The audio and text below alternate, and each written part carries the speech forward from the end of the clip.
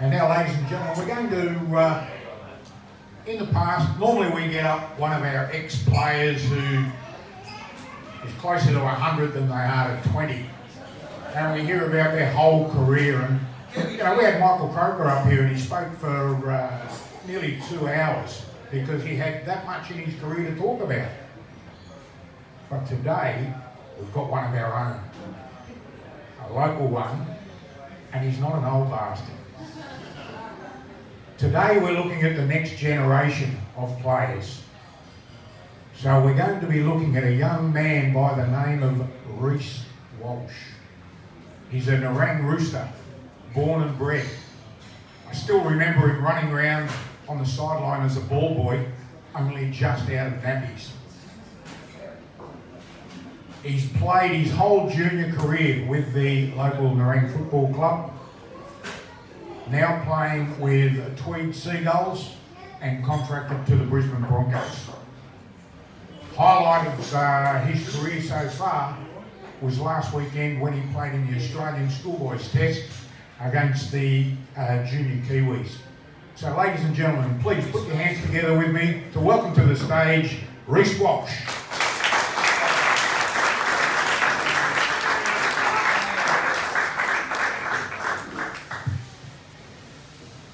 Welcome, Reece.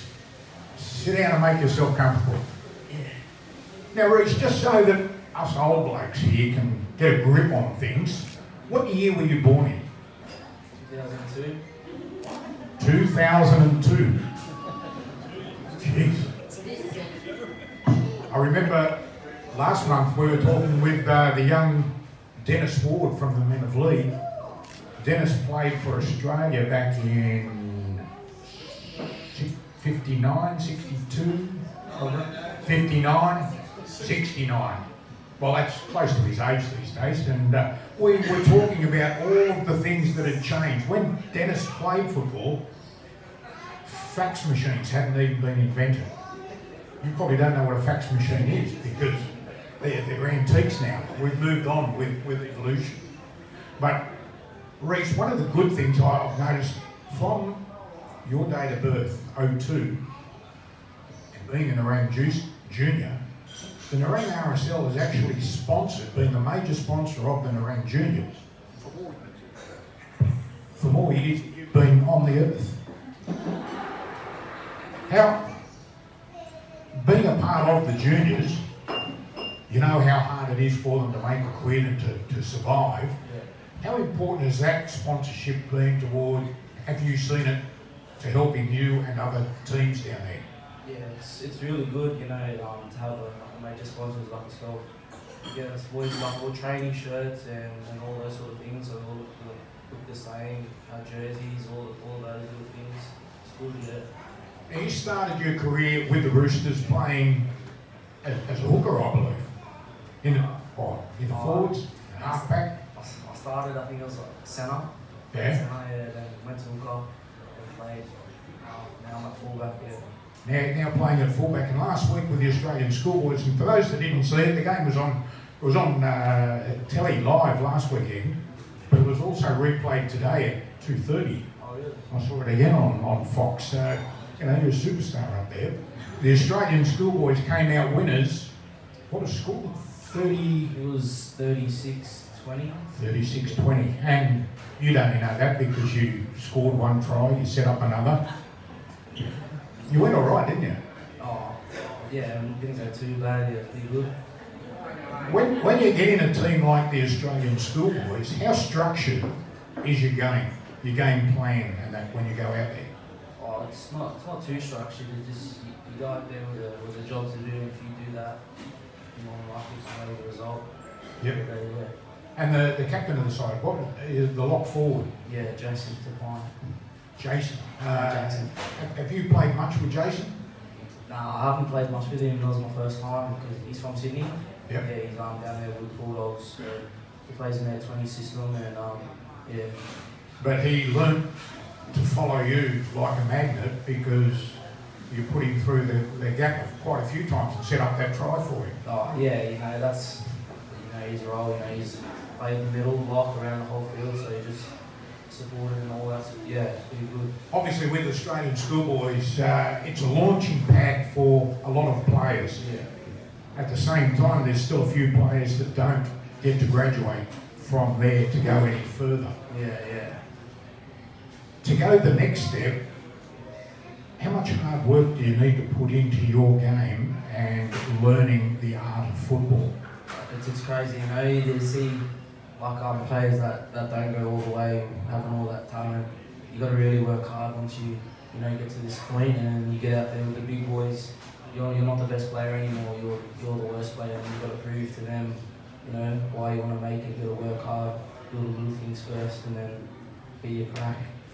How do you get that mindset that you've grown up playing locally, where you're a standout star? Yeah. You're just that step above other players. But then you get into a system with the Schoolboys, where you just said, they're all as good as you, so you're no superstar there. Yeah.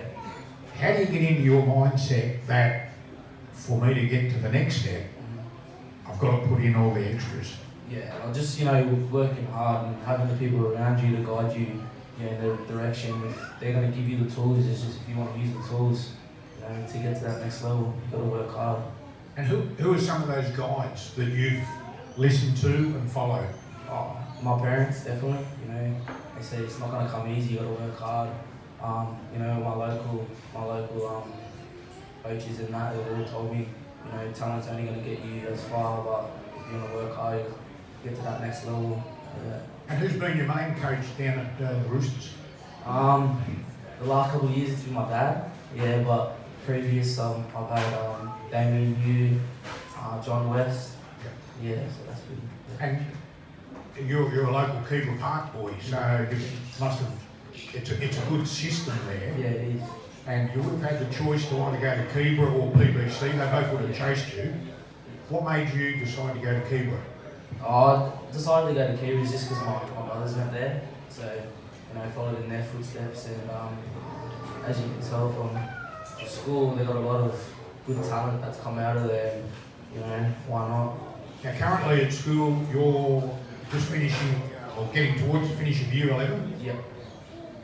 At school, outside of sport, what subject are you best at?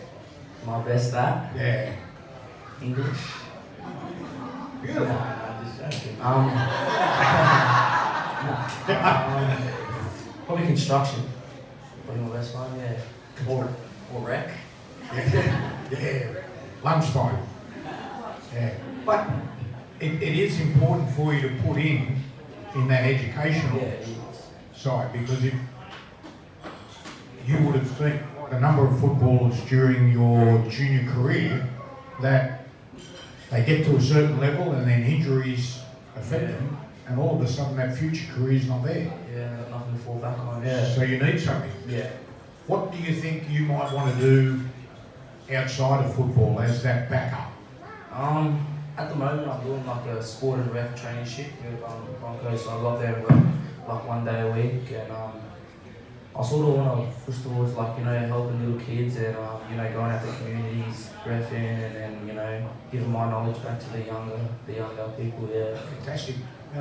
You mentioned the Broncos.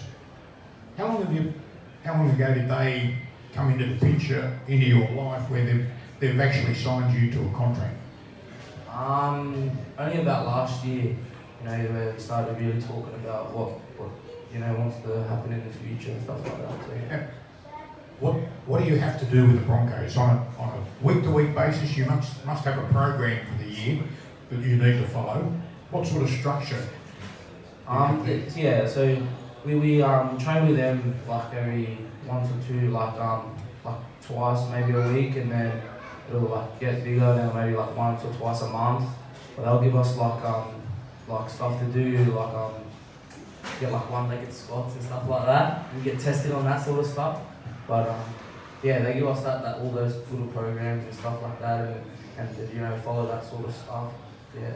So it's sensational that you get a contract with the Broncos. That I believe it's a little bit more than what 90% of the young kids out there with contracts with the Broncos. It's a bag and a shirt. you get looked after a little bit better than that, Yeah. and they're teaching you to get to that next level. But I believe you do have another sponsor outside of the Broncos. Yeah. So my manager got me onto recently just got a deal with Nike. So With Nike. Yeah, with Nike. Yeah. So provide me with all my boots and stuff like that, all my joggers and all that stuff I need to perform at my best. So between your father and your two brothers, they'd be robbing your wardrobe as often as possible. Every time one of my brothers comes around, every time they're taking stuff. Everything. It's so bad. And they don't even fit it to you, they just kind of sneaky stuff in there, they don't even fit. So we're going to see Rod coming down here to the club. Nike, top to bottom. Courtesy of you. Don't put on any more weight, Rod, they won't fit you. With these days, they do a lot of weight programs with the kids because they want you to be a certain weight. Obviously, they can't change your height, but strength is very important. Yeah, it is. How much of that do you have to do? Oh, I got to do a fair bit. Like, I do about three times a week. I'll go do gym and stuff like that. But it only started really getting serious about my age now, 16, 17. Before that was all just like body weight stuff. We don't want to, start too early and then, stunt your growth and that. So it's only starting to get really serious about now. Now, everyone these days, one of the bugbears in the game, and it depends on how old you are, whether it annoys you or not, but is the wrestle. Oh, yeah. How much wrestling technique are you taught? Oh, we do a fair bit at our camps and stuff like that. We'll have, just a solid hour of, getting your technique right and get a wrestling coaching and stuff like that. Yeah, it's crazy how much, watch the Storm play, how much, it works for them. Now, it wasn't quite a wrestle, but in your test game last weekend against the Kiwis, there was a situation where I think he must have been 6'2", 6'4", maybe, front rower for the Kiwis, decided that your head was a good resting place for his elbow. Yeah. And then you got penalised for it. Yeah. What actually happened there? Oh, I think I was just giving him some lip before that, and then I took a run and he just tried to give me an elbow in the back of the head. And then you gave him some advice. Yeah. After. Did you give him advice, or was the referee that you were? Nah, not correct? Nah, I just told him to look at the scoreboard. Yeah. It's all right, so I just didn't want to get back to that. Yeah. Well, let me tell you, next time you want to give someone lip, make sure they're a halfback or someone really short. Yeah. And with also in that game, you did give away a penalty late in the game for a tackle where you've picked up one of their players by the collar, you've dragged him to the ground, and in the one motion you've kept dragging him backwards so that he's lost about 5 metres. You got picked for that as well, didn't you? Yeah, it was a bit rough. Yeah, I didn't see too much wrong with it, but the ref. Well, Wyatt, who does Intra Super Cup, he called it a second effort, but I think he got done. Anyway, I think it was just when I think he said hold, and then I thought it just pushed down in the tackle, and then that's where it got me, I think. And probably what has happened, if he's called help, then you've carried on, that's why he's pinned you. I was like sort of halfway, like how? You've got him going, so you're not stopping. After a game, when they analyse your games, be it the Broncos, Tweed Heads or the Australian Schoolboys, do they break down those penalties that you give away and talk to you about errors, ways that you could have fixed it? Not so much. I myself, I haven't got much video about penalties and stuff like that. You shouldn't do this. Yeah, not much. Yeah. Well, don't ask your dad for any advice there, because he was one of the worst on the footy field. When he was captain of the Nerang first grade team in Nerang, there was always 3 or 4 penalties, and if there was ever a fight, he was the first one in. But then you also mentioned Damien Hugh, your coach.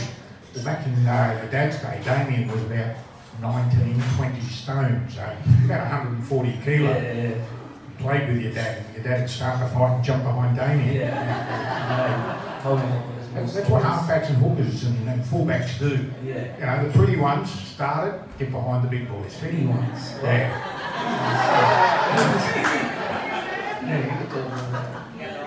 Well, they don't call him anymore. Now, you made your debut for Queensland this year, 5th of June 2019, playing in the under-18s State of Origin game. Yeah. How good was that? Yeah, I know, it was crazy. It was a goal of mine to make that team, and then once I got that call from Gert Richards, I don't know, I was stoked. What did you think of the atmosphere of Suncorp Stadium? It was crazy, like having towards the back end of that game, there was so much people there, you couldn't even hear your teammates talking, it was just crazy. So, with you playing at fullback when you went on and took over your position, when you're yelling instructions in defence, could players hear you or not? Oh, I think they could, yeah. They were listening a fair bit, yeah. I think they could, yeah. Had a little win in that game too, didn't you? No, it was good, yeah. Had a good win against New South Wales, yeah. You scored in the dying stages, and Queensland got up that night 34-12. Yeah, it was good. But not for us. Let's go back a year earlier, and it was only 1 year earlier you were playing under 16s. You made the Queensland Murray side, yeah. the emerging Queensland Academy of Sport, emerging Origin squad. Yeah. When you were playing in that, or training with that emerging Origin squad, you got to meet one of your idols, someone that you grew up thinking this bloke is the guru, I want to be like him. Who was that? Tyrone? Yeah, I think it was Tyrone Peach when we went away to Penrith. He was out there and just came and spoke to us. It was crazy. Like everyone thinks they're superstars and they're too far, but once you really meet them, they're just like any other person.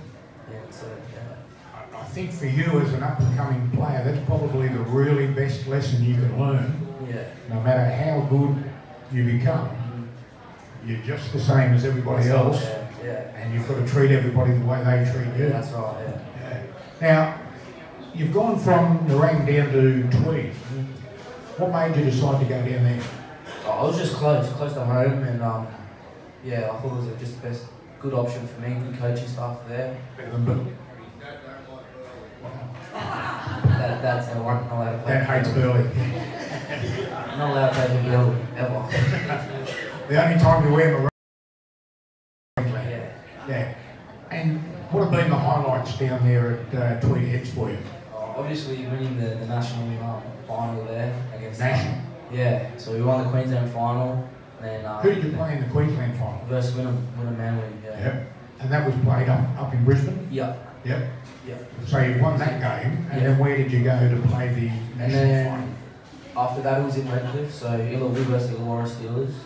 Up in Redcliffe, yeah, it was good. And you went okay and too. It's not too bad, yeah. As they say up here, ladies and gentlemen, you can see the National Rugby League, they've described you as Reece Walsh is too. That, you can take that one of two ways.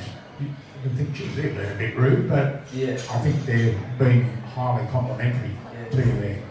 But then the quote I love is from the Queensland Rugby League, where they describe Reece Walsh as a weapon.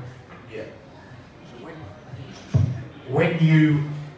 How do you decide in a game when to insert yourself and you want to get your hands on the ball?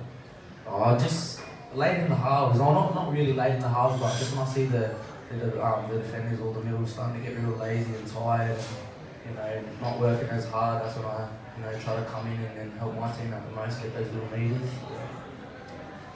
And all the time that you were playing local football down here at Glenham Park with Meninga, you were making rep sides, going away, you're learning things. With that education that you learned, what did you do with it? I'd always try to come back and help, spread my knowledge among my teammates and that, try to make them better and us better as a team. Yeah. And you've got a very close-knit family that have supported you all this way. Yeah. We've got Mum Jodie, Dad Rod, and your band, your two brothers and your sister for coming down to support you. Yeah. A bit shy, you didn't want them? Oh, no, I don't know. They just... Oh, they've got something else on. Yeah, I think it's working. Yeah. So, brother Zach, very good footballer. Yeah. Tyson, your other brother, good footballer when he was playing. Yeah. decided that work was more important, so he's making a monkey, you're chasing a footy. Yeah, that's right. Hopefully he makes some money. And your sister is also, Kian. Yeah. She's not a bad player. Nah, yeah, she's not too bad, eh? Yeah. Good. What do you think of the emergence of the game for the girls? Oh, it's it's outstanding for them. Now have an NRL system for the women. Not just it's good to see that anyone can play the sport. It's a good opportunity for the girls to have. Yeah, it's good. Now for you, Reece, you've had a sensational year this year where you've won the national under-18s title. Yeah. You've played Australian Schoolboys. What's the next challenge for Reece Walsh? So I'm going in for surgery on Wednesday on my shoulder. So the next challenge I think is just gonna come back from the the operation, get all fit, get my shoulder right, and hopefully jump into 2000. What do they have to do to your shoulder? I think they're just gonna put a couple pins in. I tore my labrum on my shoulder, so they're just gonna just fix me up. Yeah. So as a 17-year-old, was that lifting schooners or high tackles? What was it? The schooners. Yeah, schooners. Yeah. You wish. you won't make NRL doing that. But with the family and people that obviously at some stage football's going to take you away. Yeah. How are you going to go about that? Can you cook? Yeah, I can cook. 2-minute noodles. Oh, they have Uber Eats these days, don't they? Yeah, it's not good for you. Yeah. There's some of the things that you're going to have to start looking at is because kids a little bit older than you that have gone to Sydney and have made NRL teams and have come home because they couldn't cook for themselves, couldn't look after themselves. So you do need to train yourself on that. Yeah. And either that or you've got to talk Jody into moving down to Sydney with him, cooking for you if you have to go down there. Or Brisbane. I'll just drag on me Sydney, it's alright. So, Reece, we really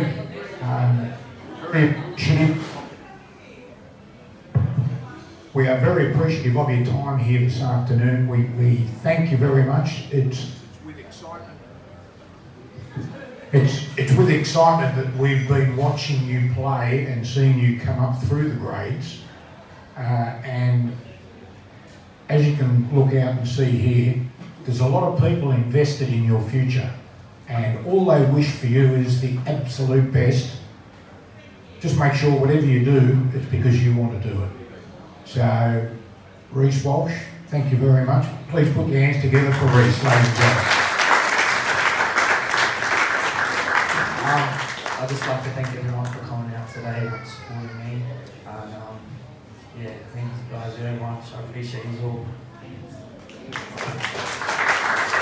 And just to finalise, Reece, because I know that most 17-year-olds would not have a poster that they are a feature on. And as you've walked in the door today, ladies and gentlemen, we've got a huge poster there about the payout for the Calcutta and the Men of League Foundation, and we printed an extra one off for you, Reece, so you can put that up on your wall and you can look up to yourself. Well done.